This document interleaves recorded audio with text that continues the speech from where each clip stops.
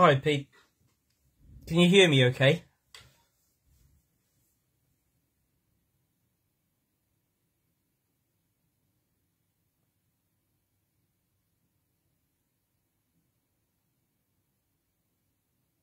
Have I got any sound? You can just give me the thumbs up, guys. Anybody? Just to let me know. Yes, thank you, Neil.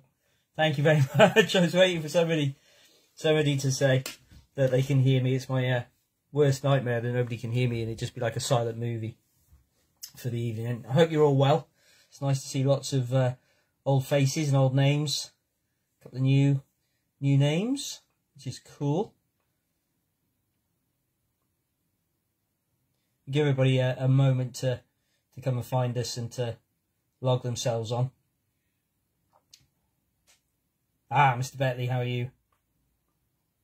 Hey, Derek. Good to see you.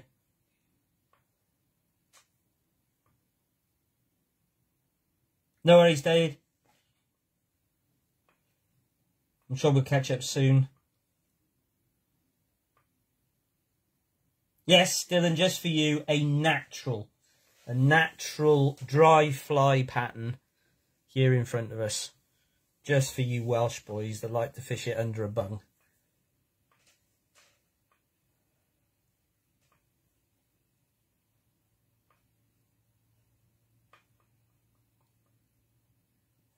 Vaguely forgot then that I'm actually Welsh as well, so actually I just dissed myself really then, didn't I? Evening, Tony.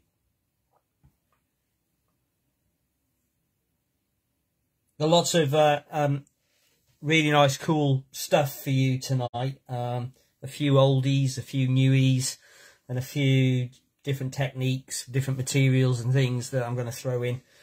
And it's good to be back on air, actually. It's good to be back live. It's been, well, last April was the last time I did a live tying session. And it's nice to be back up, and it is really nice to see all of you guys joining me as well. Right then, folks. So as you can probably tell, the fly is the star.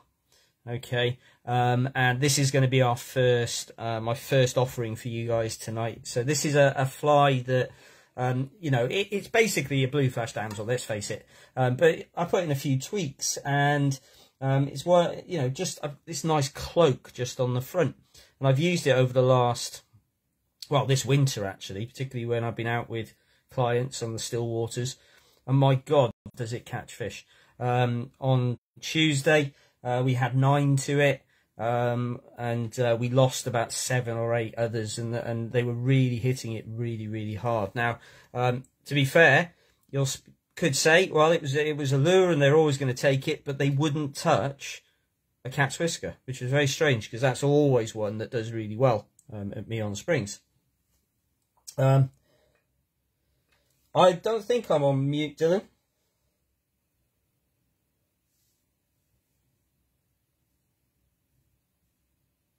Can everybody hear me? Dylan seems to be having 1 or 2 issues.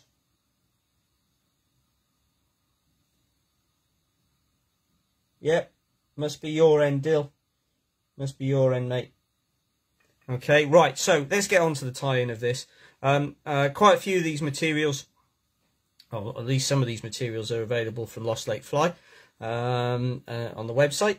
But let's get started. So, we're going to use good old Kamasan B830 for this. It's one it's one of my favourites. It's a good all-rounder, and it never really lets you down. And added on to that, I'm going to put on a 3.3mm anodized blue bead at the front. Now you can put tungsten on if you want to get it much deeper, that much quicker. But I'm just going to put a 3.3mm. If you want to get it down deeper but not as fast as tungsten, of course, up it to a 3.8 or a 4mm bead. I just think it sets off this fly particularly well. And I'm going to use some Semperfly spider thread for this, because I had it on my bobbin, and it's in olive, and it's a 12/0. Okay, so on we go. So I'm going to catch on, and I'm going to take my tie-in thread all the way down the shank. Now it's a long shank hook, so we're going to pack quite a lot of material into this. So we've got a long shank, and I'm going to take my tie-in thread down in line with the barb of the hook, and then I'm going to take it halfway back up again, just get rid of that tag end. Don't need to be totally touching turns, but a good even base is going to set up your fly really, really well. Now for the tail, I'm going to use good old marabou. So I've got some olive marabou here. And you could go dark olive, light olive. This is a light olive, and I'm going to just strip off about 1.5 inches of fluffy bits. I got told the other day that I'm not putting enough in my tails, and I disagree. I don't like a really big bushy tail on my damsels. I like them when they're in the water to be really sleek, like the body of a damsel, so that it pulses like this. And if you got too much, it just bunches and it doesn't look natural. And I catch enough fish, so you know, can't be that bad. So I want it about 1.5 times the length of my shank. So I'm just going to grip it, pinch, tighten up, and then tie it down back towards the bend of the hook. There we go. See, to me that's perfect. It's not too long, not too bushy, and if I need to shorten it, I can just pinch it off.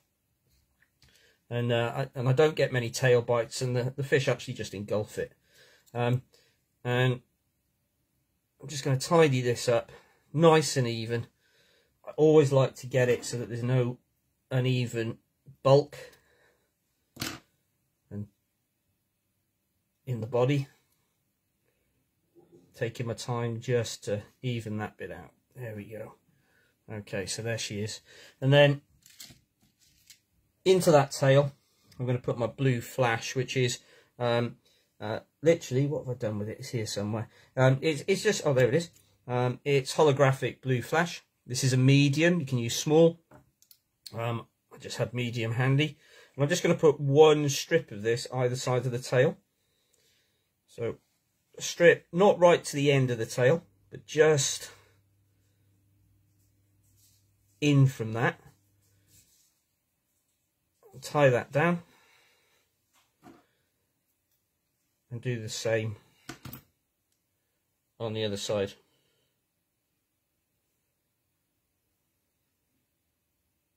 Oh, making sure I get the curve where the tinsel's been on the spool. I get the curve going in towards the tail. So 2 just to catch in, and then lock that down, bring it back towards the bend of the hook, and then I'm going to take it all the way back up to the bead to catch down all that extra material back to the middle. And you can see we've got our flash in there already. Okay, yeah, it's all in. Now I always like, this is something I've always done, and I know that Kieran Nason thinks that it's a real game changer, is I then like to put in some crystal flash into the tail. And I think he's got a point, I really do. And I think it picks up UV light really well. It reflects light that's being refracted through the water, and those fish just can't resist it. So I'm going to do the same thing. So I've got my 3 pieces. You can go 4 if you like, but I found 3 is more manageable. And I'm just going to bring it underneath my tie-in thread to this side, and then I can just draw it back so it's the right length, and I'm going to tie it down on the side of the hook shank, 3 locking turns in, and then a trim in line with the bead. Now notice I'm not trimming short because I don't want to leave any steps in the body I want to keep it all nicely proportioned. And then I'm going to do the same on the other side. So we've got 6 strands altogether, 3 on each side. Doesn't matter if they don't sit perfectly side by side. Just take your time with this one. There we go. 1, 2. Then you can just position and come in and just take out that section there. Now, same as before, sorry. I'm going to take it all the way back down to the bend of the hook. And then I'm going to take it all the way back up to the bead. And then all the way back down again. And you're going to find you might have the little bit that's just sticking out. I'll just trim that off. There we go. So tailing done. Now if I'm making lots of these, I'll often make all the tails and make them with the tails, tie off, have a whole row of them, and then come in and do all the bodies together. I find it's a far more economical way of tying them. But it also helps to have all the material out. So for the body material, I'm going for this Up-Avon straddle hackle. This is Blue Flash Damsel, 8 mils. We sell this on the website, and it's a really good alternative for your Blue Flash Damsel bodies. And it's a bit of a fritz, but it's very easy to work with, and it produces a body shape and the colours in the body that really do attract those fish. So I'm going to bring it in under and just catch it at the base of the tail. 1, 2, 3 lock-in turns. Just hold that in place. And then I'm just going to nip off the waste material at that end. This is where it can get very bulky. So by keeping everything trimmed down, you can really control the profile of the fly. So there we have it. Now with frits, and this is as close as you'll ever get me tying a blob, it does have a tendency to twist, which is fine. Now what I like to do is I like to get that twist out so that all of the fibres, if I can get them, are pointing in one direction like this. And then I've got the core of the frits, which is on this Up-Avon fritz is a flat section, and I'm going to use that flat section to my advantage because I'm going to use that to meet the hook shank. And as I bring it round, I'm just going to draw.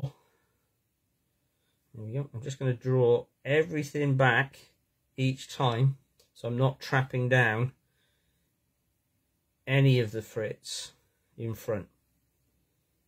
You might trap down 1 or 2 pieces. It's not a problem. A little bit of moisture. There we go. And keep going. It's amazing how much frits you'll actually get on these long shank hooks. So generally you need about 4 to 5 inches of frits to maximise to minimise wastage of the frits, because we're always going to have little bits. And we're going to keep going, gradually just making sure that the twist is out. There we go. Draw it back, keep drawing. There we go. And I'm going to take it right up to the bead, but not so close so I'm packing it so tightly that I can't get anything else in there.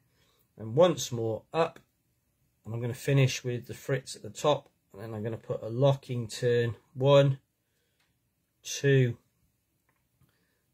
3 locking turns, and then trim off the frits. So there we have it so far. And now I've got my locking turns there. I just need to tie that down, and at the moment that bead is still a little bit loose. Not a problem. I'm going to build up a slight thread down just behind it and just tie it down. Now you could just put a bit of dubbing on that and leave it and that's good enough. But I like to play with stuff, as most of you know, I had quite a few, and I've got loads of French partridge feathers like this. And this is a yellow French partridge, and I just love the colour of this. And I decided that I was going to produce a cloak, because I had this vision of it pulsing out of the front as well. So I've stripped off all of the fluffy bits, and then I'm just going to take the tip of the partridge feather. I'm going to tease back the feather so it's pointing towards the base of the feather, so it's like this. Okay,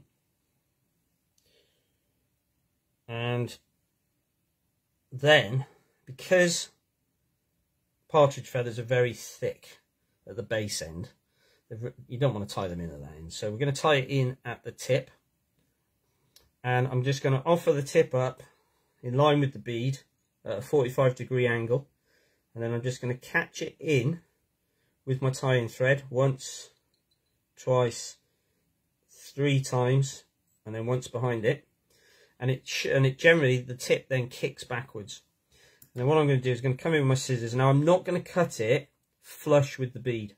I'm going to cut it and leave about 2 to 3 mils, because it acts as an anchor point, and even if you pull a little bit hard, it shouldn't come out. Just going to put an extra turn in just for luck. And there we have it. Now the good thing about partridge feathers is they've got this really tough stem here that acts like a little mini set of hackle pliers, and they're quite long. So and these are flank feathers, so they're pretty robust. So I'm just going to draw all of these feathers, or these barbules, back towards the tail of the fly, taking my time to do it. I'm not going to rush.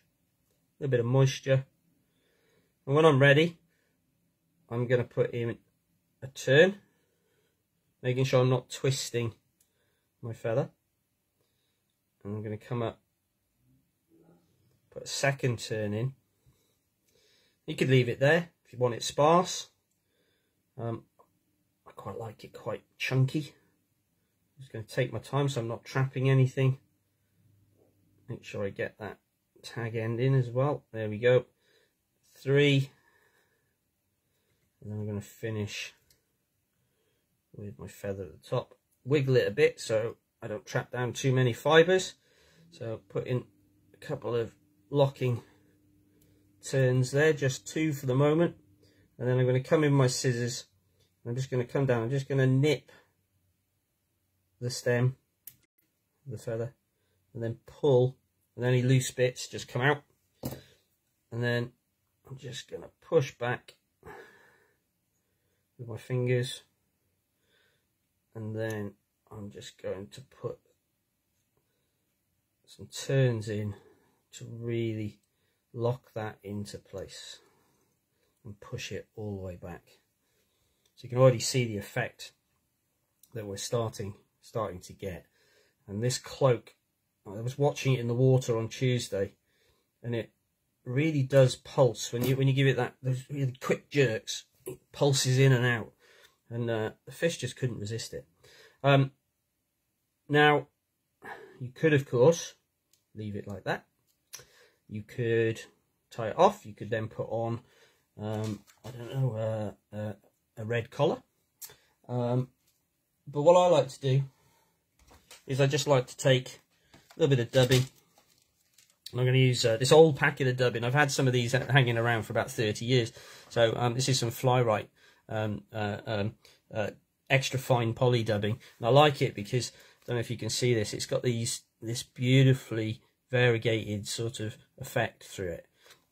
And I just need a tiny, tiny little pinch. No more than this. There it is. No more than that. And I'm just going to offer it up to my thread. And just loosely and lightly dub it on. Because it's a poly yarn, it'll just sit like a proper noodle, whereas natural furs often, by now they'd have fallen off, wouldn't they? And I'm going to put one turn at the base of the feather and use that to hold the dubbing while I just tighten it. There we go. And then I'm going to use this just to tidy up that collar section. Now you could put in some UV, Hen's UV in there. Mix it up is what I say. Try different things. That's what I do all the time. Just tweak and adjust. Missing a stage here. And then to finish it off, I'm going to take some Sally Hansen, tiny little bit. I'm just going to rub it onto my thread. Excuse me for coughing. I'm just going to tighten that up. And 1, 2, 3. Well, that'll harden in there and secure it no matter what happens now. And then I'm going to come in with my whip finish just behind the bead. There we go. And trim off. And there we have it. So it's a blue flash damsel with a difference. I've taken to calling it the French Partridge Damsel, the FPD, but it just basically is one of many different types of damsels. But I suggest, you know, if you fancy it, have a go with it and see what happens. This is the sort of fly that actually at G.R.H.E resulted in my £47 bag for 4x4 fish. You know, and everybody wanted to know what I was fishing with, and in fact I gave a few away and the guys caught some fish. So it was really good. And that was last April actually. I need to get back there. So I hope you enjoyed that one. What you can do with that is you can mix it up, and here's another one. And again, we sell the Fritz here. So there we go. Have a look at this baby. So this is called the Roger the Dodger. Oh, what have I done? I've just pressed the wrong button. Never mind. Let's go back. There we go. You don't want to see my face. This is called the Roger the Dodger. It's got Dennis the Menace straggle in it. Okay, it's exactly the same process, but here I've put on the cloaking feather is a very large, very soft hen, black hen. I've got a vision that I want to put a guinea fowl feather on it, and I've got some here. I just need to dye them so that I get the black with the red spots, and that's something that I'm going to be looking at over the next couple of days, because I've got loads of feathers here that I've got to dye. Got loads of partridge wings, pheasant wings, pheasant tails, squirrel, loads of stuff that I'm dyeing up at the moment. So watch this space.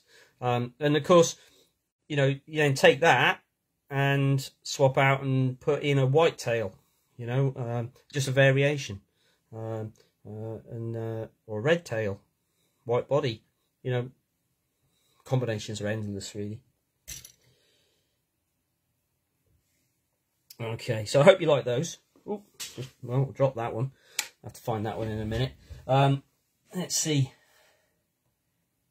It's nice to see everybody in. Got 22 people. That's fantastic. It's absolutely wonderful. Yeah, thanks Stevie. Thanks Dylan. Yeah, merging clinks, Dan. Yeah, the that flash is great on there. Okay, cool. I hope you enjoyed that, and don't forget, if you've got any questions, put them up in the chat, and I'm sure we've all got enough experience here where somebody will be able to answer it if I'm not available at that particular moment. But I'm sort of maximising flies tonight, so we're going to try and tie 4 flies. And they're all flies that I've posted fairly recently. So the next fly on the agenda is the good old gold-ribbed hare's ear, but with a slight difference, and it's one of my patterns. I just tweak and I just adjust, and I just do it. Why do I tweak them and adjust them? So I don't get bald when I'm tying. But also because sometimes I observe various things with the insects themselves, and and I think to myself, do you know what? I need to imitate that, or I need to find a way to adjust for that. So here we go. I'm going to put, this is a fully mill hook. So it's a what is it? It's a 5085 Nymph barbless black nickel. I'm using this one because I'm a firm believer, as most of you know, that fly tying is about using the right materials, but also the right hooks for the right flies. And if you had a really short shank nymph hook here, you know, you're not going to be able to tie a half decent gold-ribbed hare's ear on there. You need the longer body. You need a longer thorax on it. So slightly elongated hook is far better than a short shank. But for this one, I'm also going to weight it. So I'm going to stick a little bit of flat lead. There it is, flat lead. It's adhesively backed. I trimmed this with a scalpel off a thicker sheet. It's about maybe 1.5 mils thick. And I'm just going to remove the cover from the back. Excuse me. And what I'm going to do is I'm just going to bring in my my lead, and I'm just going to hold it at the position where the hook point is in line, and just angle it ever so slightly back. I don't want it to go all the way to the back of the fly. And I'm just going to hook it over and then wind touching turns of lead, 6 or 7 turns. Yeah, I'll do 6 or 7 turns.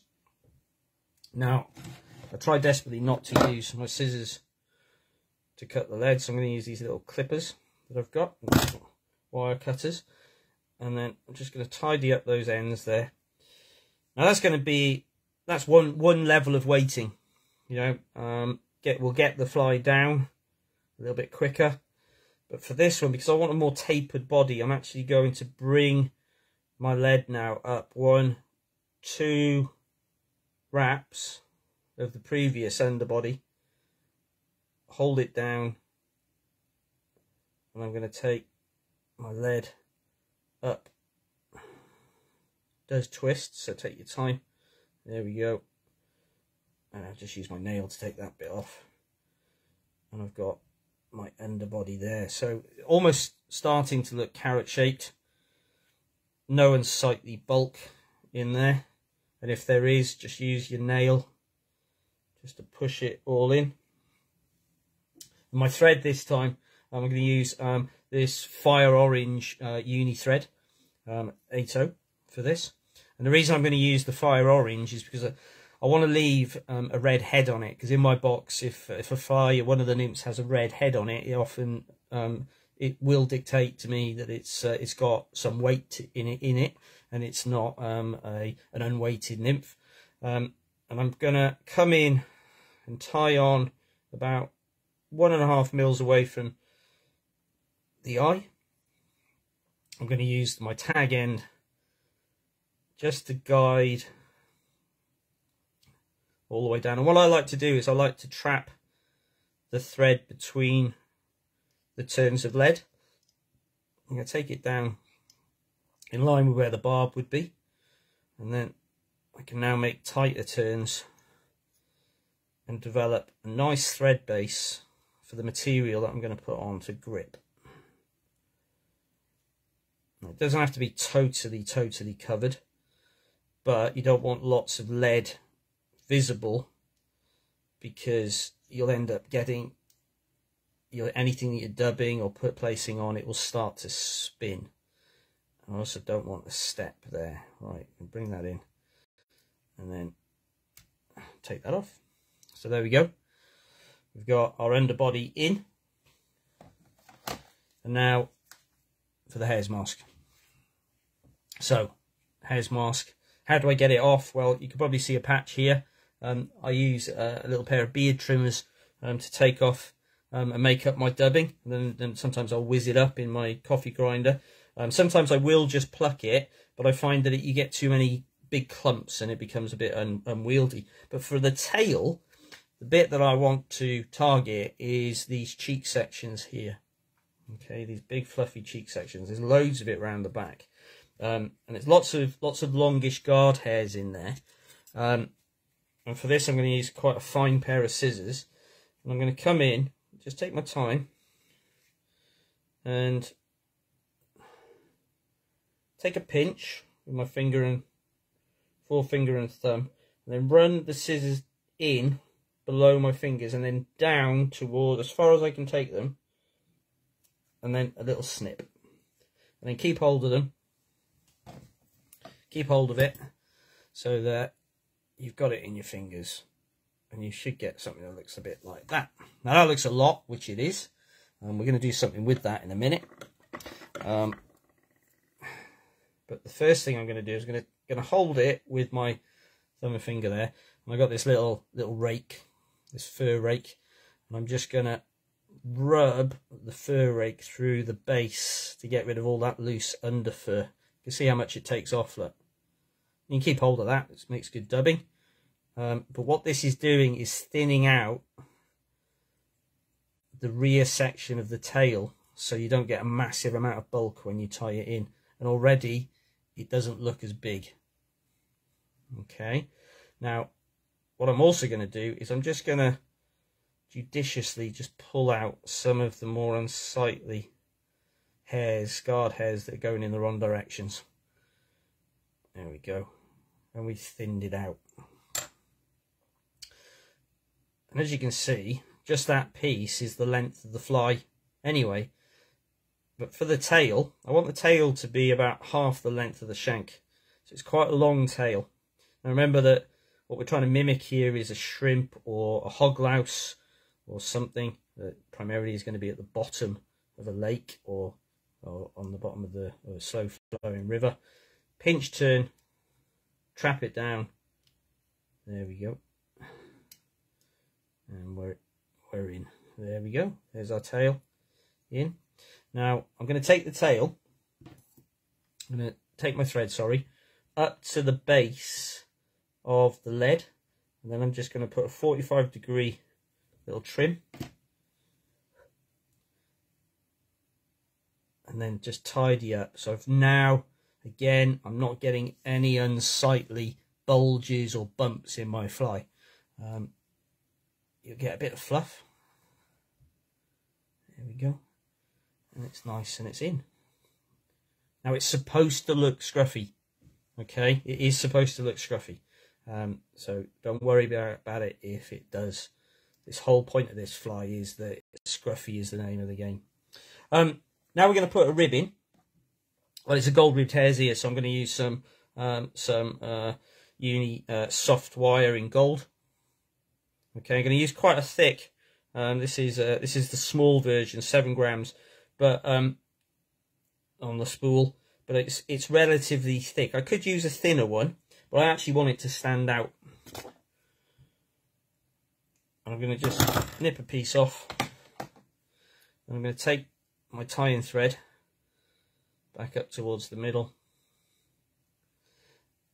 I'm going to place my wire under, bring it round to the side. Now I'm going to tie it in along the side, not along the top, but along the side of the fly.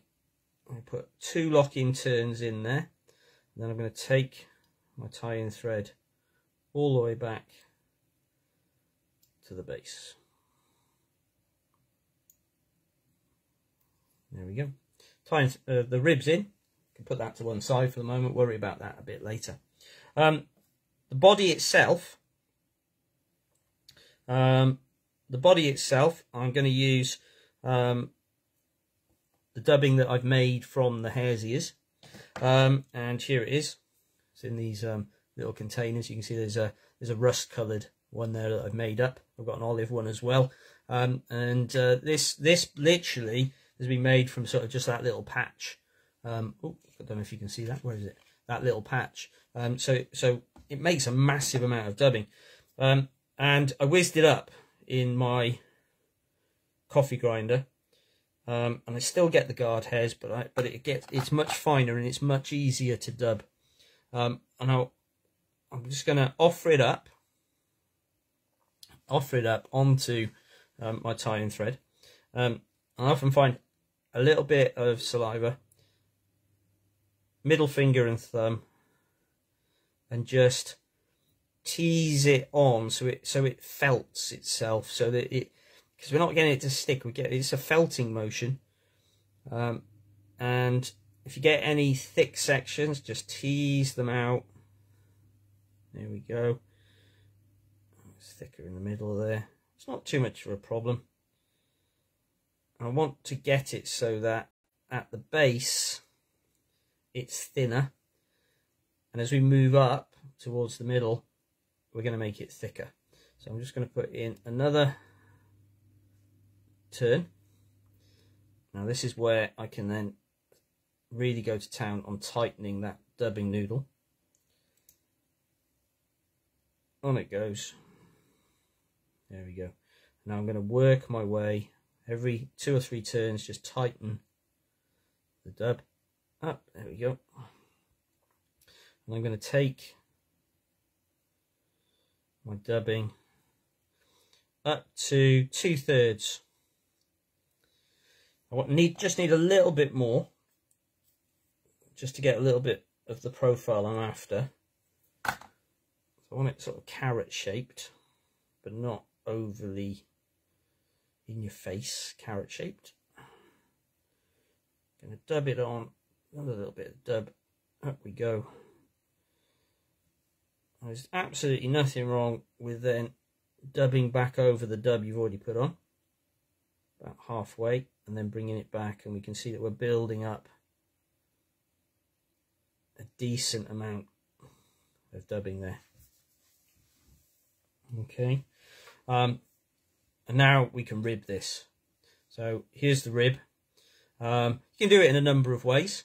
I like to do it the opposite way to the way in which I put my thread on and my dub on, so it doesn't fall between. But I do like to put in a little turn just at the base there, right at the bottom. It's just an affectation, and then equal turns, 1, 2, probably get 3 or 4, 3, 4, and then finish with your rib, and then just a couple of locking turns there. I like to straighten it out along, and then a couple of big turns, tightens it right down, hold on to the thread, and then worry off your rib. And then just do a little bit of tidying up and making sure that you haven't got any big steps in there. And that's looking all pretty good so far. Okay. Okay. Right, so thorax cover next.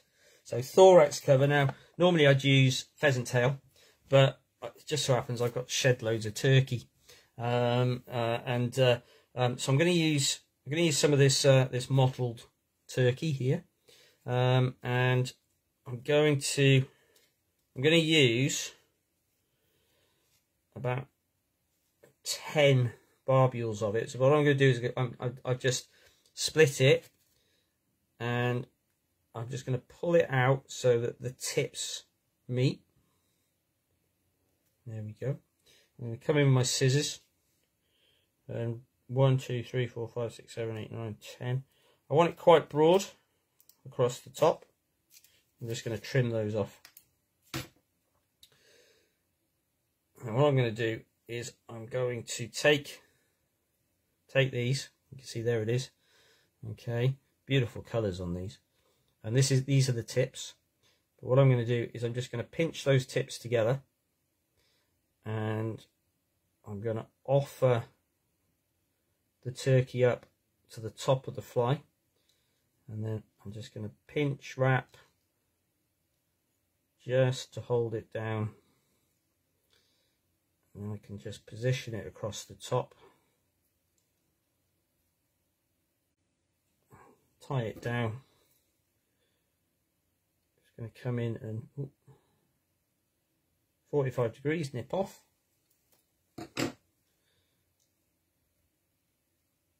And then continue just to tidy up. No unsightly bulges and drops and things like that. And we got our thorax covering. Now I'm going to go back to my dub here.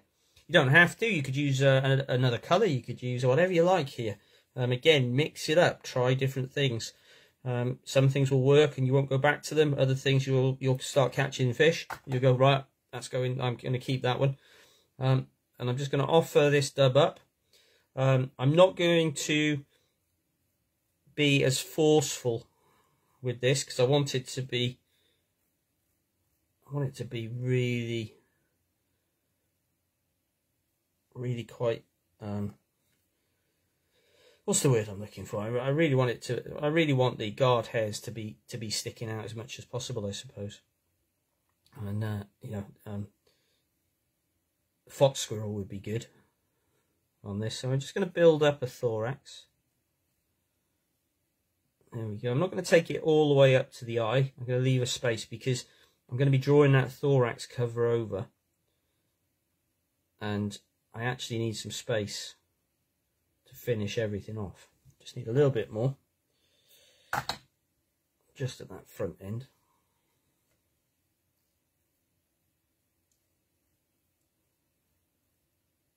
There we go. Pull off that little guard hair. Just going to draw it back because I noticed that I just needed a little bit just in there. There we go.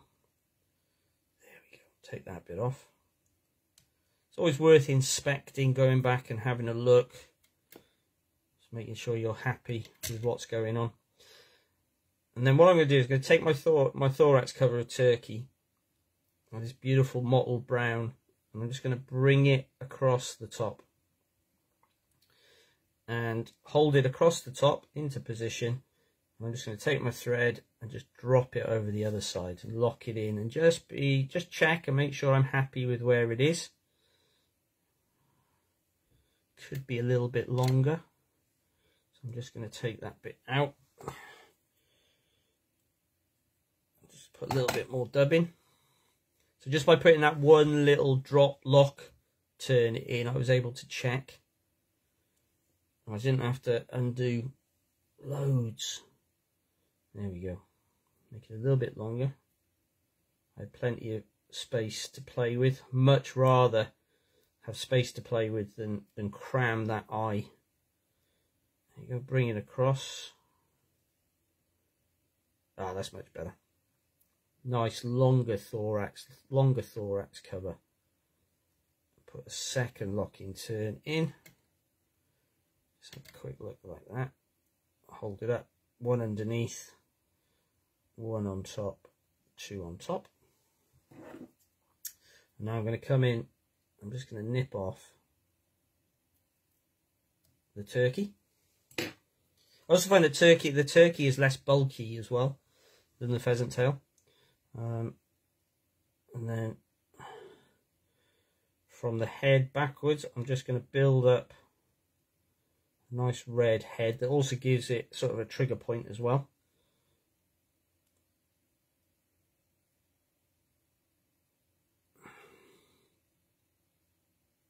There we go, nice red head. And we're into our whip finish. So 1, 2, 3, and we'll finish there. There we go.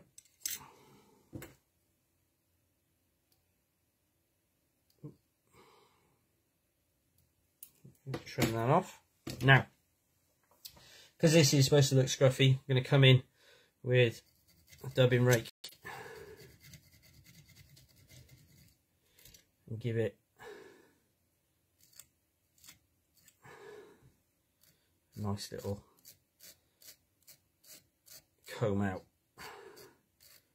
Be careful though, you don't rub it across the top of the turkey at this point, because it is still a little bit fragile and it can it can just lose its integrity and break. And there we go for that one. Now, it wouldn't be me if I then didn't go, do you know what, I'm going to put some resin on this. So what I'm going to do is going to take my Golf Classic, and just make sure I know where my torch is while I'm doing this. There we go.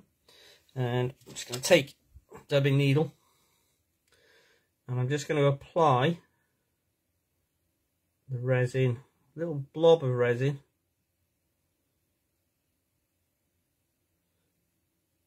to the tip of my dubbing needle. There we go. Now what I'm going to do is I'm just going to, from the back forwards, I'm going to dab it just on the thorax cover towards the head, and just manipulate it with the needle point so we get a nice domed effect across the top. And then I'm going to zap it.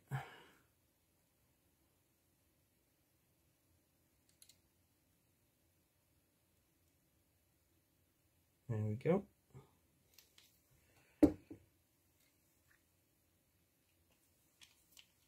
So gold-ribbed hare's ear with a slight twist, and it's got some resin there at the top, and it's weighted.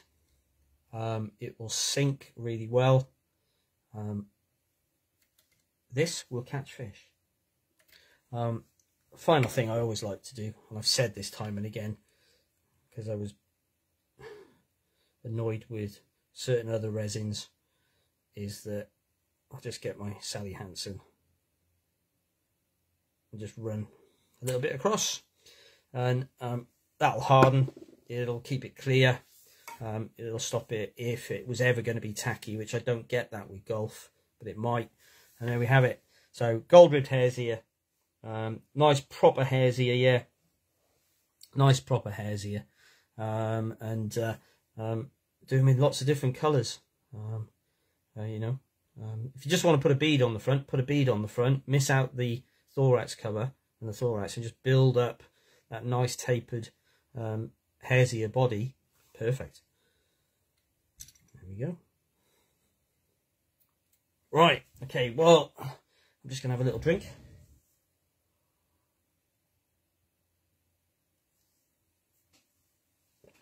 Oh.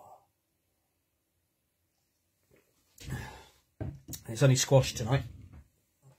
Let's have a look and see what we've got on here. Let's have a look.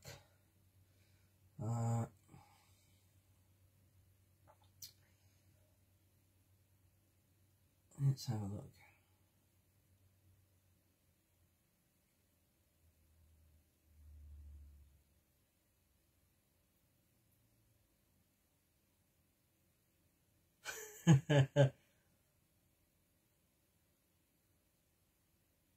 No, it's not wrong, Dave, that you're listening to I Love to Boogie by T-Rex. It's just showing your age, I think.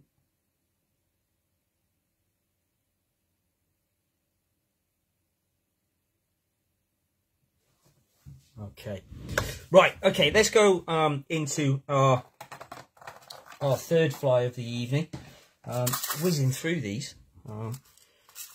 Third fly of the evening here, folks. And our third fly is my take, I suppose, on that classic Walker's Mayfly, but with lots of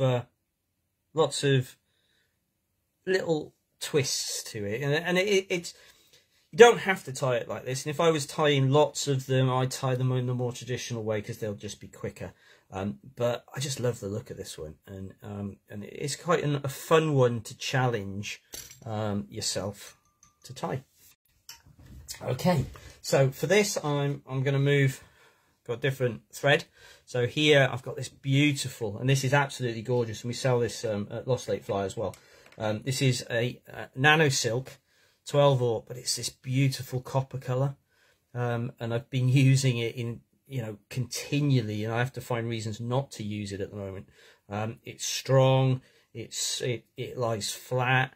The only issue I ever have with nano silk is that it can be very slippy, and that's something just to watch out for. So straight away, I'm going to come in, and like I did before on the last fly, I'm going to tie on about 1 mil, 2 mils away from the eye to leave myself a guide. And in touching turns, I'm going to take my thread all the way down in line with where the barb would be. There we go. And then I'm just going to take my thread up to halfway again. So you can see that there's consistencies in the tying for many of the pans, particularly these nymphs. Now, really important, scalpel for nano silk. Don't use your best scissors because it will blunt them.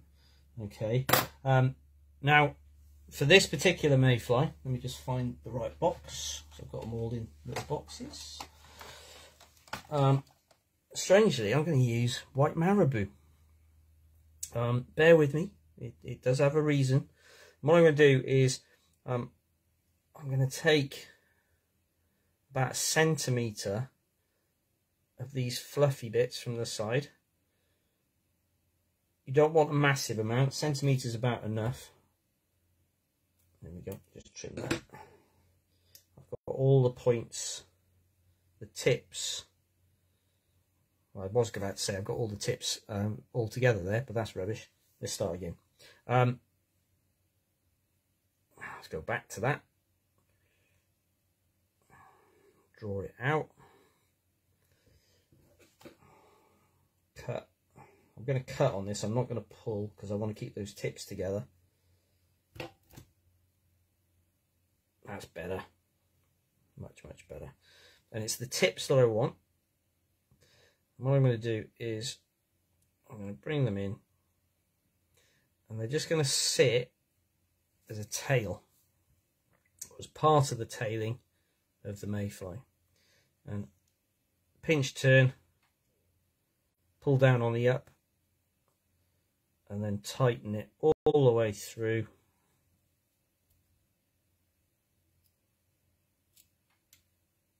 There we go. And then I'm going to take my thread all the way back up. Now I'm going to trap down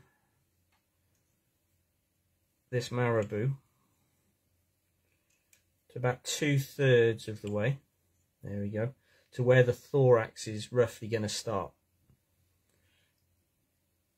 And then bring myself back down again.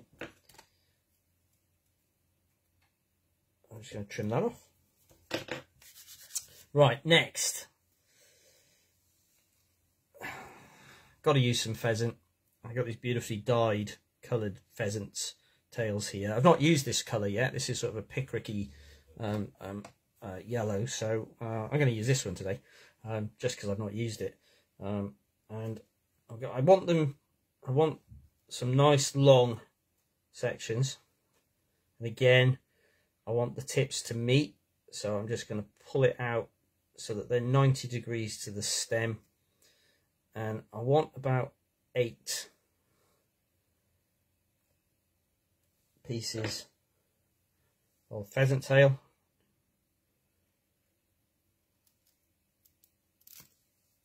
For this, and I'm then going to tie that in as an overtail over the marabou. Lock it down and bring it back. There we go. So it's sitting on the top as we're looking at it. And then I'm going to take my thread again, like we've done on the other flies, keeping that even underbody,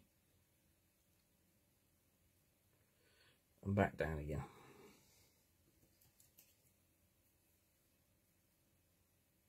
Trim off. we're in. The rib on this, I'm going to use copper. So this is Semperfly 0.2 mil. It's a great soft wire. It's great segmentation. I'm going to use my wire cutters just to trim that.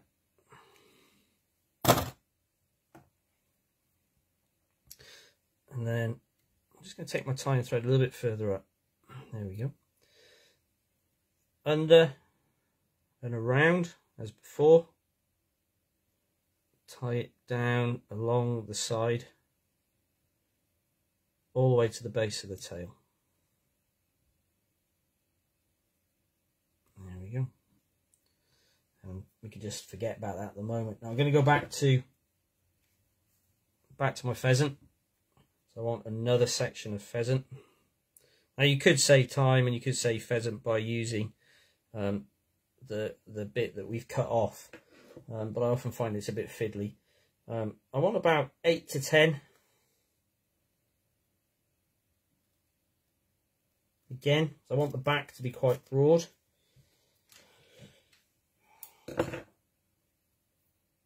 And there we go. So the tips are all together. Now I'm going to tie these in as the tips towards the front and the eye. Pinch loop, pinch turn. Bring it back to the base of the tail. Keep checking to make sure you've brought it right all the way back. And then we're going to take the tying thread gently all the way up to where we want the thorax to start. And we're starting to get a tapered body here with just the materials we're adding in, without having to add in too many wraps. So 45-degree nip. And just tidy that up.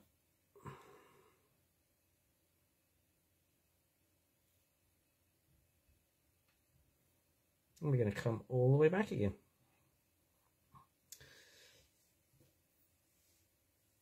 Back to our marabou. Now, Mayfly nymphs, if you watch them when I've been doing kick studies, riverfly studies, they've got these beautiful gills that flutter on the sides. So we're going to try and mimic those a little bit. Could use ostrich for this, running up the sides. It's just a bit fiddly. So I'm going to stick with my good old marabou. And I'm going to take the fluffier the better for this, for the marabou. And again, I want about 1 centimetre to 1.5 centimetres of our marabou again. Cool. There we go. Done that. And there it is. There's our marabou.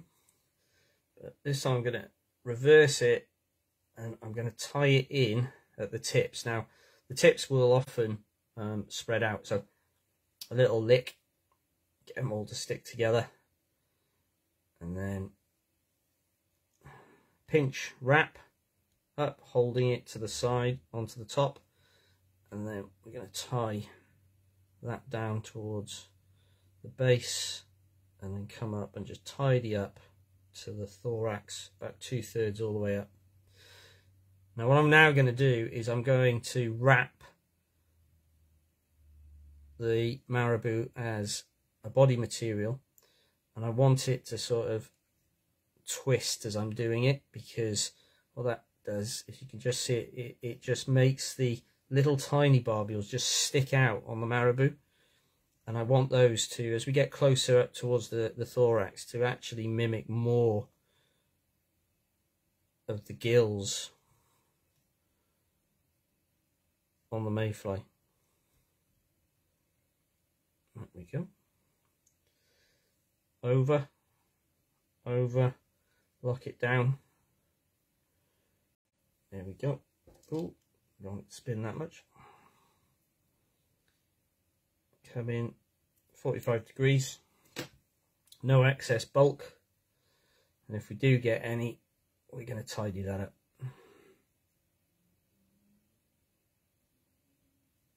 There we go. So you can probably see from there we've got these these pseudo gills sort of appearing here. So we're sort of mimicking the natural. Then I'm going to take the back section here across the top, keeping it so that it doesn't fall side to side. Pull down quite hard on the nano silk. Now this is why nano silk is great, because it'll take that extra tension that we're applying to really bed it down and keep it in place. There we go.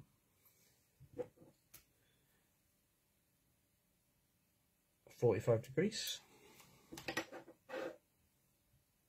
Tidy up in the thorax area.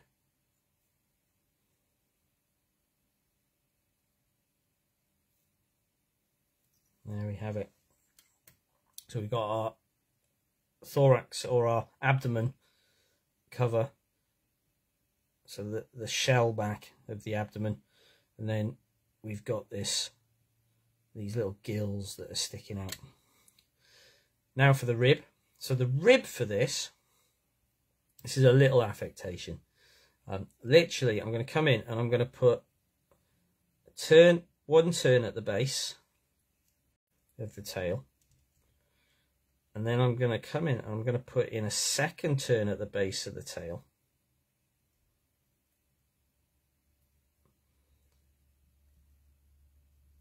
to really highlight it as for some segmentation.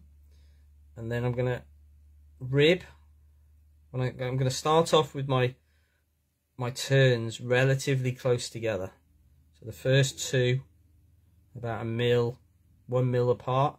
Then as I move into the next ones, I'm going to make them slightly further apart, spreading out and sort of imitating that elongated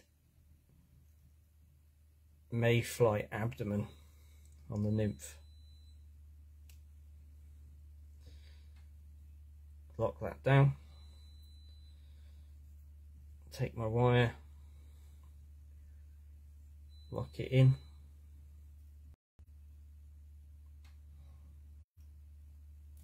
Worry it off. Tidy it up. And we got this nice segmented ribbing that's going on here. Now, back to, that's the wrong one. Now, back to our pheasant. So, need a thorax cover for this. Okay, so a thorax cover, we're going to use pheasant for this. And I'm just going to do exactly the same as I've done before. I'm going to pull out, I want about 8 to 10 of these barbules. It's quite, you know, their thorax covers are quite robust on these little nymphs. And if you've not spent any time recently, maybe getting out and looking at them, doing a little bit of a pond dipping, absolutely suggest you do so, because it's great. Now, I'm going to tie this in tips first. I'm going to tie it in tips first, but I want to judge it so that, because I'm going to use those tips and I'm going to push them back to form legs. So I'm just going to hold it in, thumb on the top. Ooh, I lost a bit then. Thumb on the top, pinch, and just hold it in place. 2 lock-in turns so that I can just judge. Yep, I always like to think, what I always try and do when I'm forming these legs like this is the amount that I want over the eye of the hook is always far more than I think. So and I prefer them to be slightly longer legged than shorter legged, to be fair. And then what I'm going to do is I'm just going to take my tie-in thread. There we go.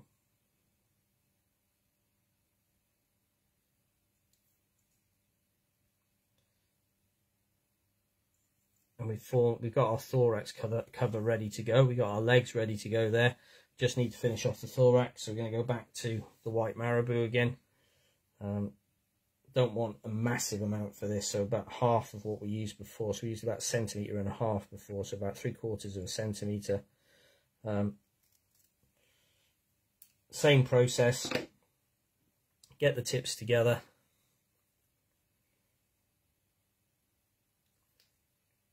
A little bit of moisture to help stick them together. Pinch wrap onto the top. Hold it in to play. Come in. I'm just going to trim this off a bit early because it's easier to then lock them down. Ready. And I'm going to take, now for these I'm actually going to twist my marabou. I'm touching turns.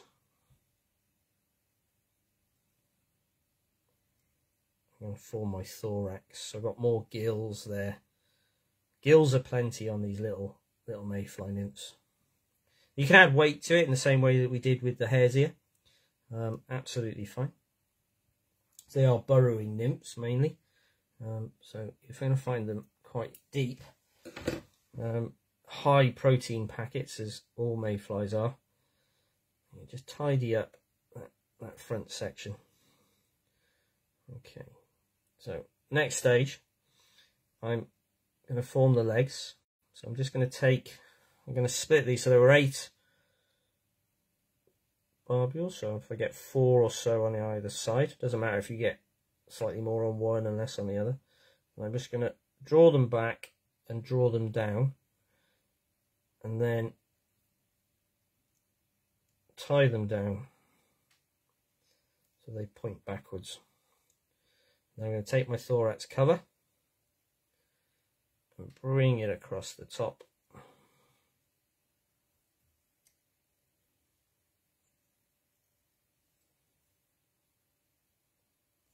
There we go.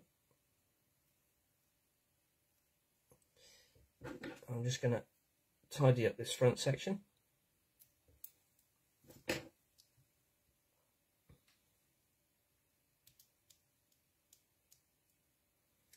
And then just form this nice head. Now with nano silk you've got to put a lot more turns to form the head because it's so fine and so thin. Don't worry if the head looks quite large, because actually it does on the insect itself. And then we're going to come in and 1, 2, 3. Finish there. Find my scalpel. There we go. Let's have a look at my legs. There we go. Legs either side. And then good old Vineyard Celia clear varnish. Better than using Sally Hansen, because it will soak into the wraps.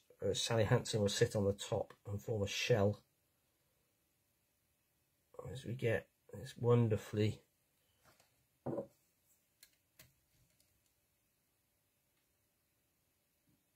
across the bottom. There we go.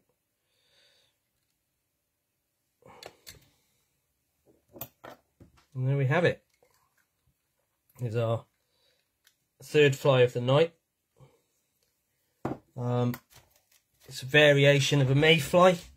You can see there's lots of steps on this, and as I was saying, you know, normally if I was just tying it, I'd just put in the pheasant tail in, and then I'd put in a brown thin piece of floss for the rib. Might use some gold, some copper, and then I'd use some dubbing probably to build up the body, and then go through the thorax process. But I just like this one. It just looks good, and it's a fun one to tie, and it's a good one. You know, if you want to display a fly as well, it's always a good one for display. Okay. As always, I'll take photos of these guys after I've finished tonight, and then we'll get those up tomorrow, and we'll go from there. Okay. Slight little break for me. Let's have a look and see. Oh, Graham's here. All right, Big G. That's cool. That's cool. Thank you guys for all your kind words on this. Right, now, our final fly of the night. If I can find the box that I put everything in. What do I do with it? Well, maybe we won't.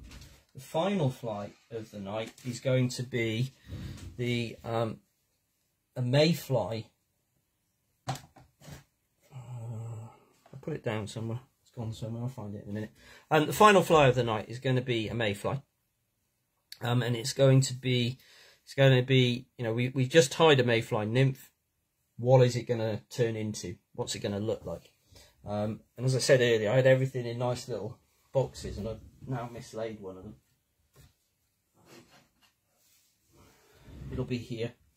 Never mind, I'll find it. I just need to grab some hooks then.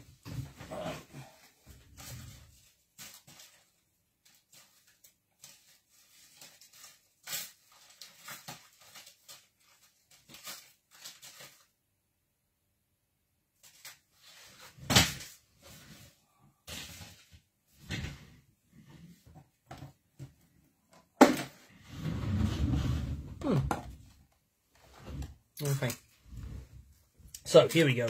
We're going to use,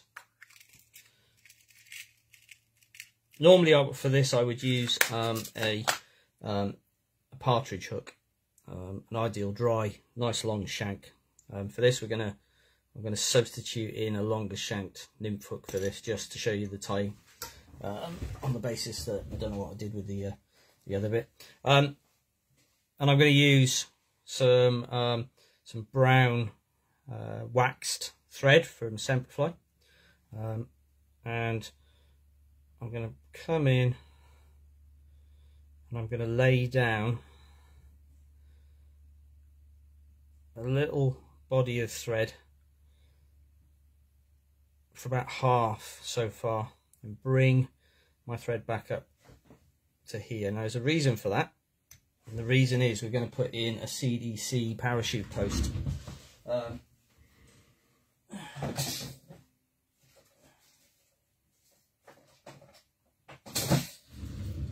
we go. So I've got some CDC here, in a big bulk pack. Just be aware with bulk packs is that you get lots of little tiny ones, tiny feathers as well, and you know, they're great for parachute posts, but when you want bigger feathers for other things, it can be really frustrating. So I'm just going to come in and I'm going to take out 3 or 4 feathers. In this instance, I think we'll go 3 feathers because they're quite bulky.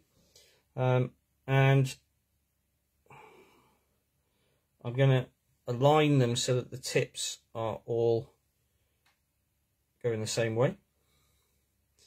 And I'm going to lay them over the front of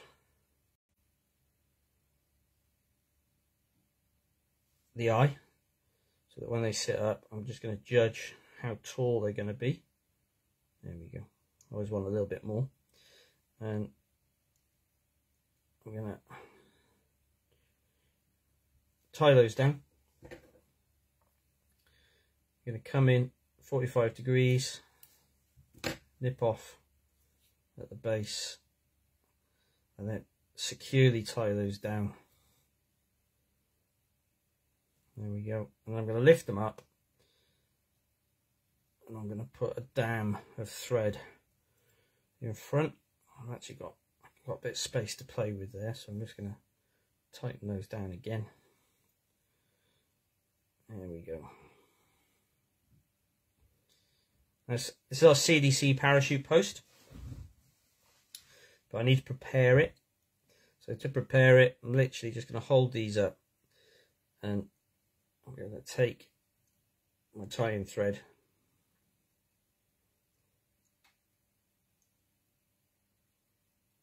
keeping my tension,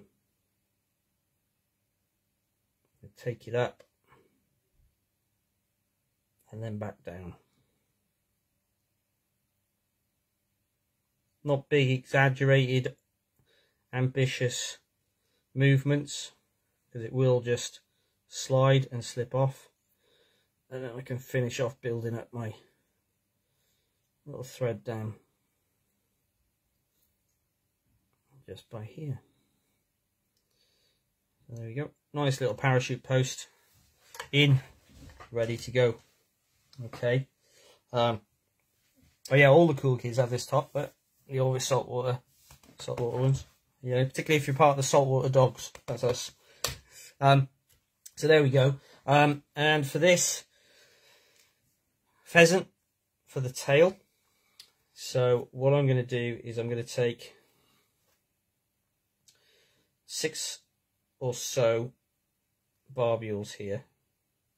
It's exactly 6. Pull those off. And I want quite a nice long tail, because the mayfly's got long tails. So I want the tail to be at least as long as the body. So on it goes. Trap it down. Take it up to in line with the barb. You can see that it's splaying out already. And take this up, take this all the way up to the parachute post.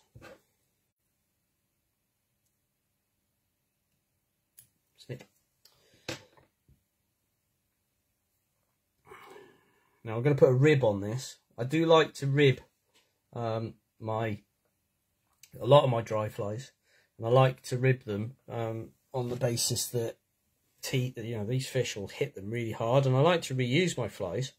I like to resurrect them, and if they've been destroyed on a first take, which sometimes happens, I can't reuse them, and then I have to spend more time at the vise and less time fishing.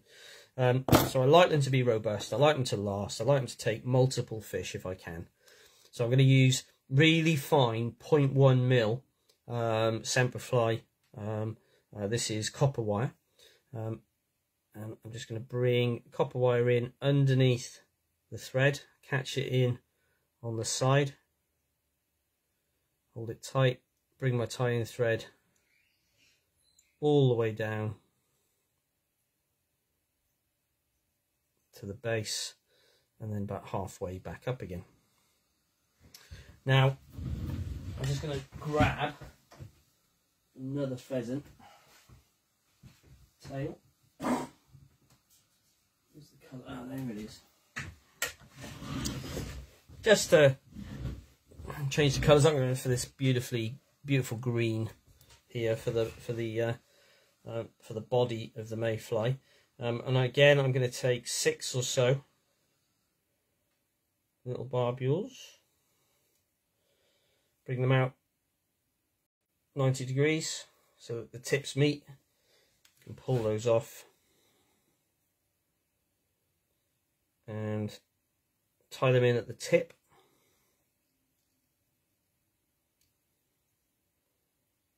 There we go. Bring that all the way back down to the base, and then all the way back up to just before, well, all the way back up to the parachute post. Now, as if you were forming the body of a pheasant tail, I'm just going to wind these beautifully green fibres up the body.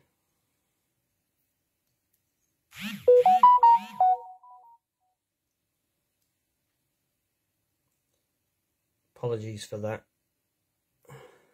Somebody sent me a friend request. And I'm just going to tie that off. You could use dubbing for the body. In fact, you can use whatever you like. Change it up. And again, I'm going to rib in the opposite direction. I'm going to make my turns tighter towards the tail and gradually space them out to indicate the increasing age of that of the abdomen of the fly, all the way up into the base of the parachute post.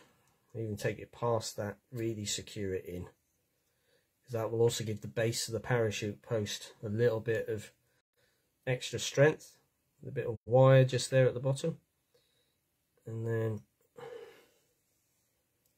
worry that off. So we've got a nice body, nice tail. Now we've got to form a bit of a thorax. So for this I'm going to go for the ever so trusty Andrew Scruffy dubbing. We've got greens and olives on here, so I'm going to go with a colour that's called Appleby Olive. It's one of my favourites because it's got bits of blue in it as well, and all sorts. I'm going to take a pinch of this, and I'm just going to form a dubbing noodle, not too tight.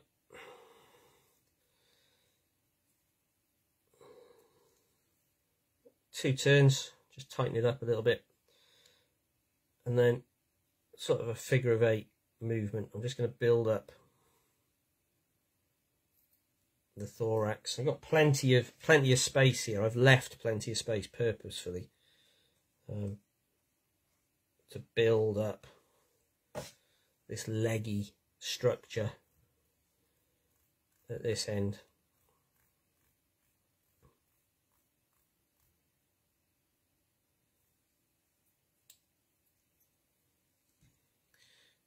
There we go. Just keep building it up until you're happy, really. And then when I'm ready, I then take my thread and I bring it round the parachute post and leave it to hang on the opposite side. More on the reasons for that in a second. Okay, so we're going to put a hackle on this, but it's not a conventional hackle. I'm going to go for a rooster cape, but a Coq de Leon olive rooster cape feather. They're beautifully long and rigid, but at the same time have a delicacy to them that you just can't often get with a saddle cape on a regular cock. And you can see how beautiful this is. I've got a couple of these, got another one, in the drawer, different colours.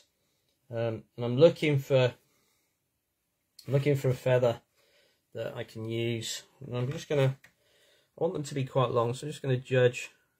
Oh, that's perfect. Perfect. So that was taken from quite close down towards the neck of the bird. You can see how long and sort of webby they are, and the dark and the light that comes off those. I don't want this end here, so I'm just going to come in and I'm just going to trim that off. So I've got my section here. Got a little bit of damage to it there, but that's not going to make a bit of any difference. And then I'm just going to gently stroke back these end bits here. Because now what I'm going to do is I'm going to form a little comb,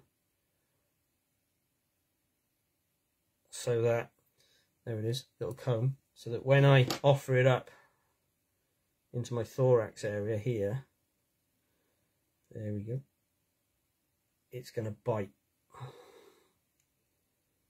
Ooh, just got that caught.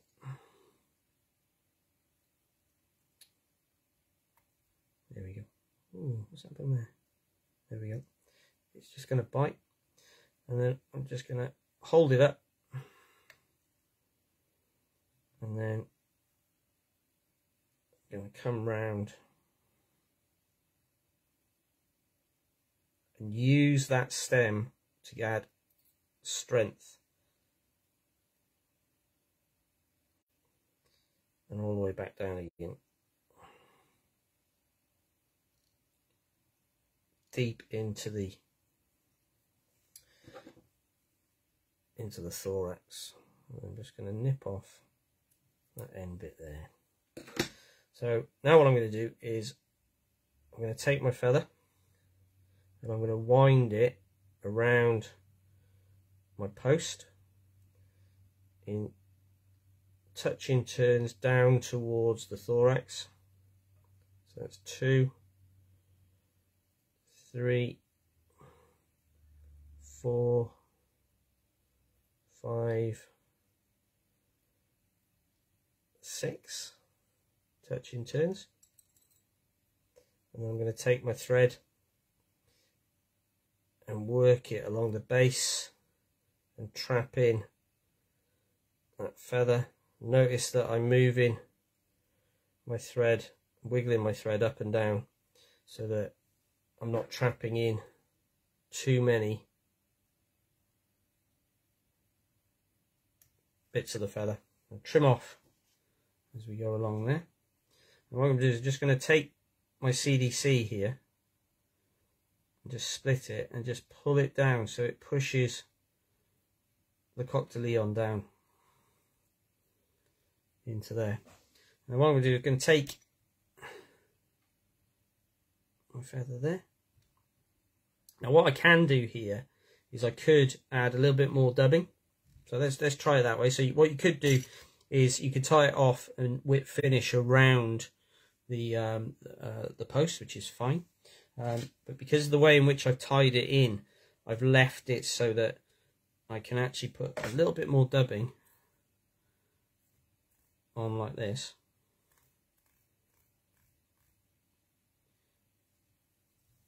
And take it round and just hold everything up and away and just round the front. Just add a couple more turns just to hold the front up, and then I can form a head.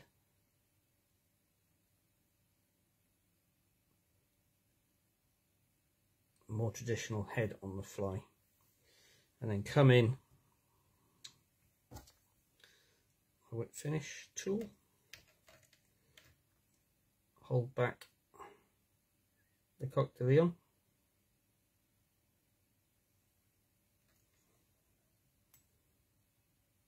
There we go. Scalpel. And you could put a bit of varnish on the head if you like. I tend not to on my dry flies.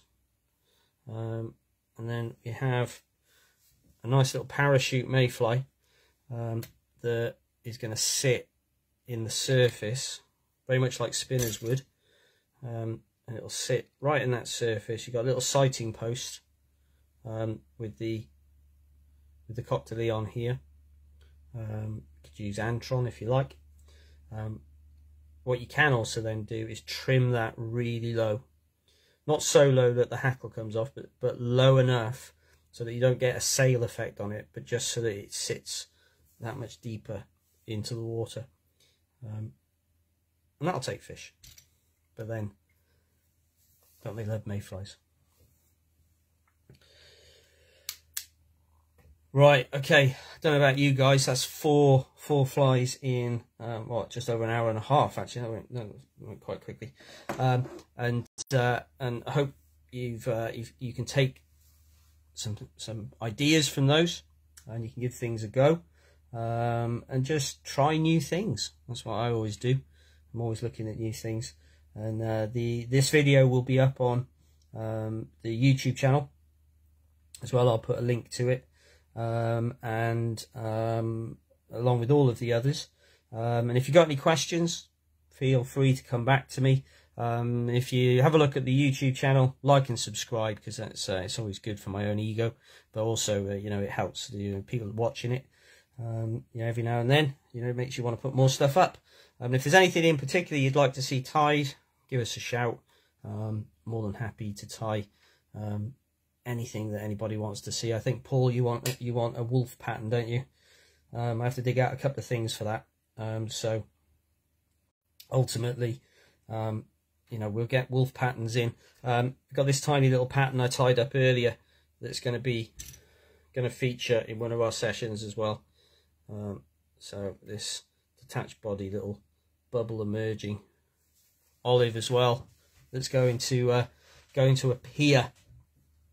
Okay, and this is such a simple pattern to tie, it is unbelievable, but it will float like a cork and it will take lots of fish. Have a great weekend. We'll be back again next week. Watch out for the links, and it's been a pleasure. And stay safe, everybody.